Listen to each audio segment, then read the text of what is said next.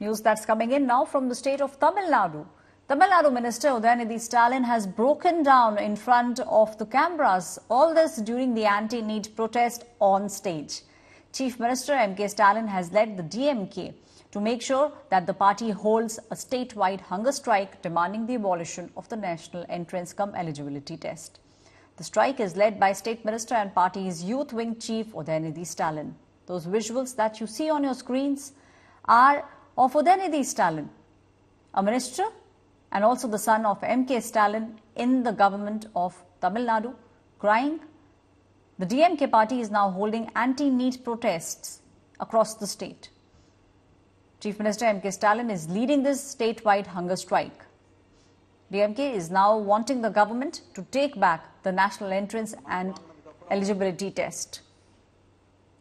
This strike is being led by State Minister and party's youth wing chief Udhayanidhi Stalin.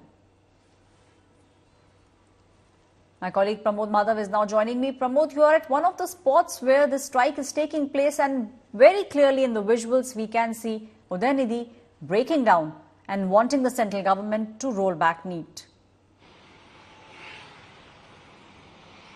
Well, Aishwarya, the death of Anita, medical aspirant, occurred after the Tamil Nadu government could not get exemption. It means since Jayalalitha was alive and until she was a chief minister, year after year Tamil Nadu got exemption, but after that Tamil Nadu could not extend the seeking exemption from Neet, and this is when Anita, unfortunately a medical aspirant, was the first to die in the name of Neet in the state of Tamil Nadu. Udhayanidhi Stalin then visited her home, and it looks like the sports minister has gone ahead and recalled the memories of her, because there was a poster next to the stage where all 20 people who reportedly died because of Neet, their images were placed over there. In the center there was Anita, and looks like the sports minister got moved because of that issue, and that's the reason he broke